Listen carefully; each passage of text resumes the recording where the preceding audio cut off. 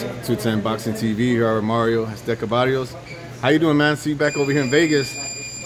Yeah, man. I mean, just working. Staying busy. Figured, why not come to Vegas, man? There's a lot of work here. I got a lot of my people here, my team, and so I mean, it seemed like a good move. Does it seem like you're coming back soon? You got a date or some kind of time frame when you might be coming back? No date, but and I'm definitely I'm gonna be back in the ring before the year is over. So like I mean, I figured why not come out here, start getting ready. That way, whenever they tell me a fight date, I mean I'm ready fucking starting off. So it's better to stay ready instead of having to get ready then, right? Oh, absolutely, man. I've always stayed in the fucking gym regardless. I've been seeing you at Davies, that's what I'm saying. So I was surprised when I saw you here today. I was like, damn, he must have a fight coming up. Yeah, nah. So November, December, you think maybe? Something like that? Something like that. But yeah, man, like I said, man, I stay busy. And what better city to stay busy in than Las Vegas, around your people, around Bobby, Joey, and Joey, the twins, looking Barrios brothers. Like, man, there's like so much fucking talent in here, dude. It's a crazy, right? Seeing the sparring and everyone, and then you got like Adamas in the ring right now, and great, yeah, no, like it's a trip, right? Just like so much fucking talent, man, from like fucking like the smallest weight classes to like the heavyweights. Now, I was gonna ask you how it is, you being from San Antonio and seeing everybody rise, the younger guys like Little Ricky, Ricky Nunez Jr., Toro. And now, of course, Bam. Bam's going to fight this Saturday. You've known Bam forever. Yeah. What are your thoughts on Bam and his rise?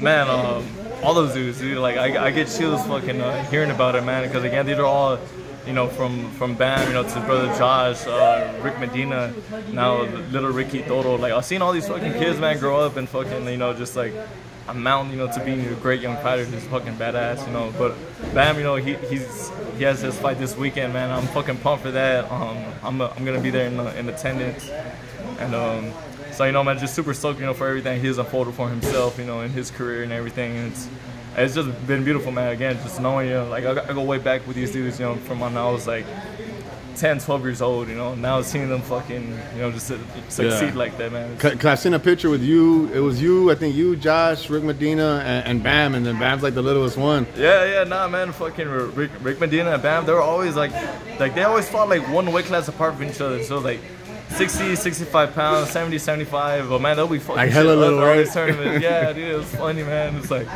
but it was funny. Yeah, back then it was just like us four. Like we'll pull up to all these tournaments and basically representing San Antonio, right? Yeah, man. And then it was crazy because even back then, we weren't winning all the tournaments and shit. But we would go out there and we all had our little styles and everything.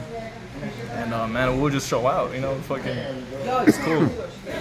Now I wanted to ask you, the last fight you were there in attendance against Rungvisai. And afterwards, you kept saying, "Man, he's different. He's different." Different, man.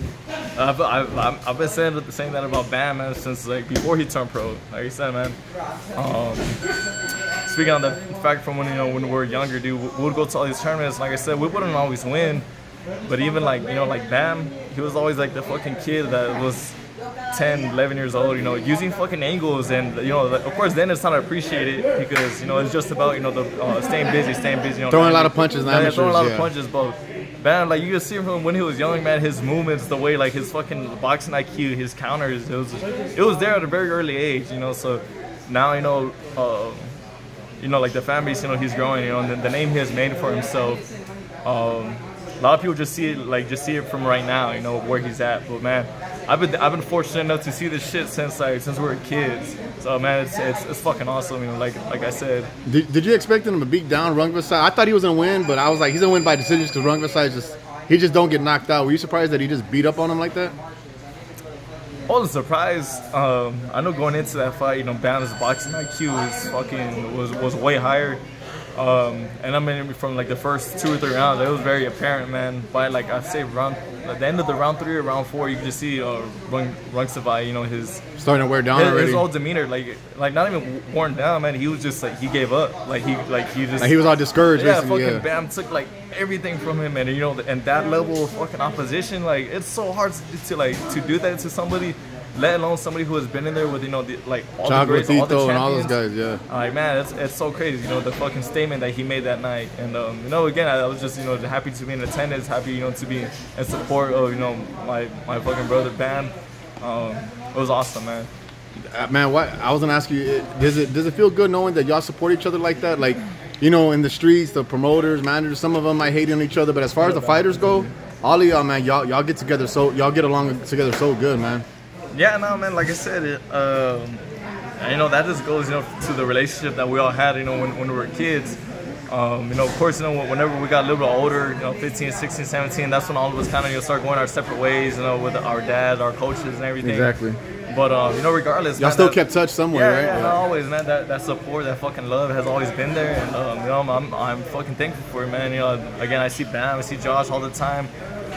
And it's always love, man. You know, like they're dudes I consider fucking family. Like I chill with them even outside of boxing, man. Like fucking me and Josh would go get breakfast and shit. Yeah, I think Bam's brother Mike was like, Mario came by the pool the other day and stuff like that. You know, like Bam's brother Mike. I be seeing him at the apartment all the time, man. We just be kicking it. Like that's that like love that goes way back.